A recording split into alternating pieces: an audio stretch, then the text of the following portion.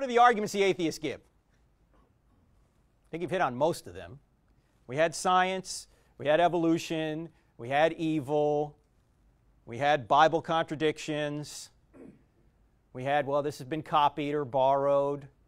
You know, I think the atheists also make a big deal about reason, right? They say, we're reasonable. We're all about reason, and you guys aren't. You just have faith, okay? What's that? Oh, yeah, you're a hypocrite, right? They're inclusive. Yes, they are inclusive. They think they are, but they're not. Actually, every worldview is exclusive, but we'll talk about that at another time. Let's see some of the things they bring forth. You've already mentioned evolution points to atheism, according to Dawkins and many others. In fact, Dawkins is such an advocate of evolution, macroevolution that is, that he has actually said this. He said it's absolutely safe to say that if you meet someone who claims not to believe in evolution, that person is ignorant, stupid, or insane, or wicked, but I'd rather not consider that. So he's very even-keeled in his demeanor when it comes to this topic, as you can see, right? He's an objective guy, just unbiased. Yeah, he thinks you're nuts. And in his book, The God Delusion, he says, look, Darwin has proven you don't need God for biology. And although we may not have figured out everything else in physics, soon there's going to be a Darwin for physics, and we won't need God for that. So forget about it. There's no reason to argue for God.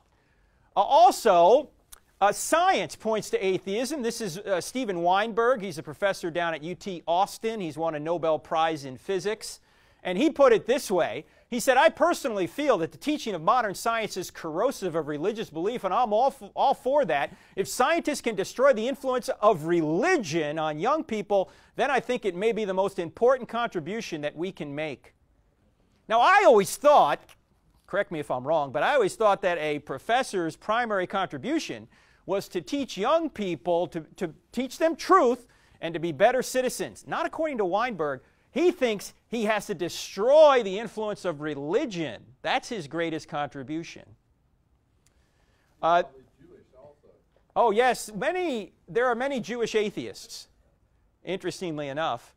And my colleague, the guy I wrote, I Don't Have Enough Faith to Be an Atheist, with Dr. Norman Geisler, put it this way. He says, I love debating Jewish atheists. And we say, why? Because he says, I've never met a Jewish person who thought the Holocaust was just a matter of opinion, right? Because if there is no God, right, there is no standard of rightness, so there can't be any standard of wrongness then, or there's no deficiency in rightness. If there's no objective good, there can't be real objective evil. Yet you're saying that the Holocaust is evil? How so as an atheist? So it's real interesting. What do atheists tend to do? Well, they steal from God in order to argue against him, as we'll see when we get into evil. They're stealing a standard of good to say that God is evil, or the Holocaust is evil, or eating meat is evil, or whatever they come up with, right?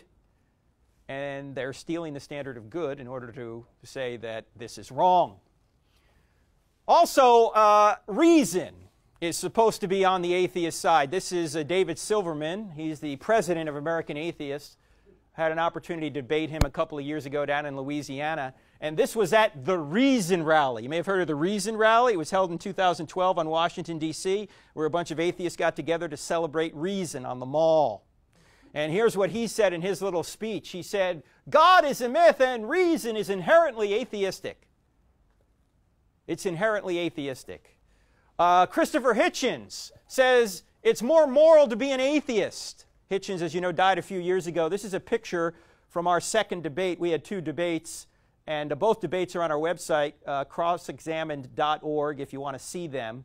Here's what he said, actually, in our first debate. He said, I consider it to be morally superior to be an atheist. I would rather live without that ghastly master-slave mentality of religion. So morality is on the side of atheism, too, according to Hitchens. Not only is morality on the side of atheists, but religion itself, and in fact God himself in the Bible, is evil, according back to our friend Richard Dawkins. Here's a quote we've talked about before in this class. This is a quote from The God Delusion. It's quite a good quote, actually. Dawkins is a great writer. Here's what he said. He said, the God of the Old Testament is arguably the most unpleasant character in all of fiction. Jealous and proud of it, a petty, unjust, unforgiving control freak, a vindictive, bloodthirsty ethnic cleanser, a misogynistic, homophobic, racist, infanticidal, genocidal, filicidal, pestilential, megalomaniacal, sadomasochistic, capriciously malevolent bully. And those are his good qualities, right? Yeah, that's it. Now, I mean, he's got the God of the Old Testament down on a casual reading of the Old Testament, right? God does all these things. This God is evil. So God himself is evil. Now, question, are these things really arguments for atheism? Reason, science, evolution, evil, morality. Are these really arguments for atheism? On the surface, they may appear to be, but when you dig a little bit, you realize they're not that at all. Now, some of you may be sitting here, well, you know, Frank, I don't really traffic in this area. I don't know who most of these people are. I don't run into these arguments. True, you may not run into these arguments. The problem is these arguments run into you.